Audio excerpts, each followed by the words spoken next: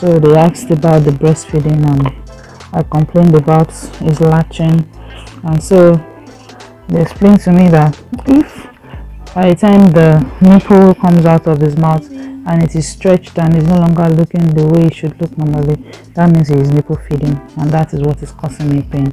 Oh my god, like really? And like, so how do I correct this? Because I can't continue to, bring these severe pains and want to do the whole 9 yards with this breastfeeding thing. So got so good. The midwife, experienced, fantastic lady, said, okay, show me how you feed them. So I decided to show her. Those who have been showing all the other professionals have been saying, oh, you're doing well. So immediately, act once in one, she said, no, belly to belly. She has a very funny accent. Belly to belly, your baby must be facing you, mouth facing his belly must be facing your belly, and his face must be facing you directly, not that his body is facing somewhere and then you are trying to turn only his head.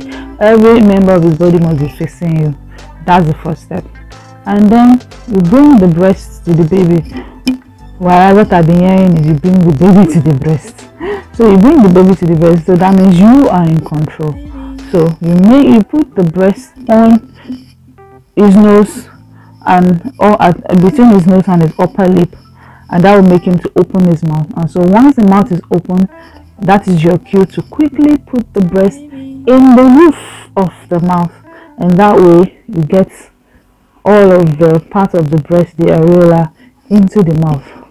I mean, doesn't that sound just wonderful and practical? So we tried it and it worked fine, and honestly my breasts felt better. But one thing I noticed is that my son has gotten used to the bad habit of nipple feeding. So it seems like once you even latch him correctly, he sort of pushes the breast out of the mouth and brings only the nipple out. But we've been having that fight for the last 24 hours. I will remove the breast from his mouth and say, baby, you must latch properly. If you do not latch properly, no food for you. So we keep doing it, repeating it till it stays correctly on the breast. So that was a good take home for me. She checked my belly and said, oh, I was full of gas. And then, are you farting? I said, no. She said, you need to be farting. It was so funny. I laughed, and it was good because the kind of pain I would have felt laughing that much would have been so excruciating, but it wasn't so bad. And so she advised that I should get peppermint tea, that once I drink the peppermint tea, 2 bags, half cup, and then walk around and then fart and then go to the toilet, and it will make my bloated stomach to go down, and then the stomach will decrease. So she said I can have it up to like 3 times a day or more if I want.